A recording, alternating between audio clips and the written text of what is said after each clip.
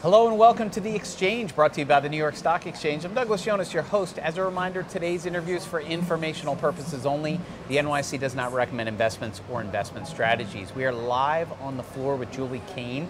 She is the CEO of Democracy Investments. Julie, thank you so much for being here. Thanks for having me, Doug. Tell us a little bit about your ETF, the Democracy International Fund.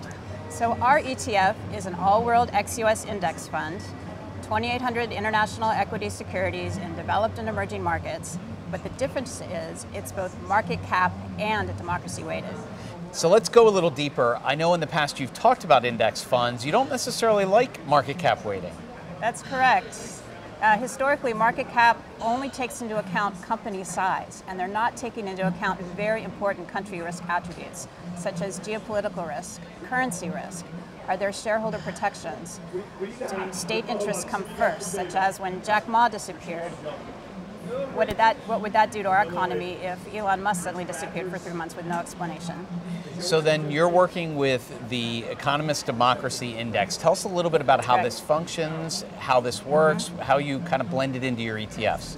So we take what we think is one of the most robust measures of democracy in the world, the Economist Democracy Index, and we apply those country scores to a market cap index. So we're combining two indices.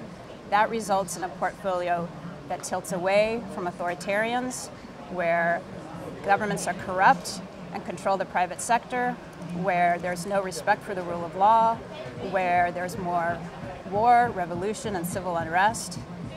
By the same token, we overweight democracies. Democracies where they do care about shareholder protection and rule of law and civil liberties and free and fair elections, all the things most investors care about. And so why is this relevant now?